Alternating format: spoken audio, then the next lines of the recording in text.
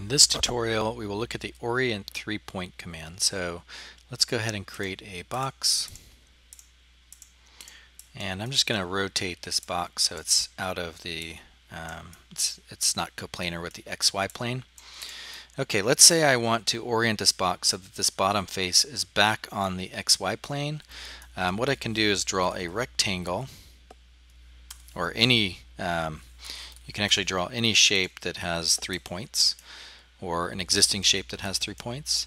And then you select the object you want to orient, type in orient 3-point, and then you select the 3 reference points. So I'm going to select this point, that point, and then that point, and then you select your 3 target points. So 1, 2, 3. You can see it then orients that face back onto that other object.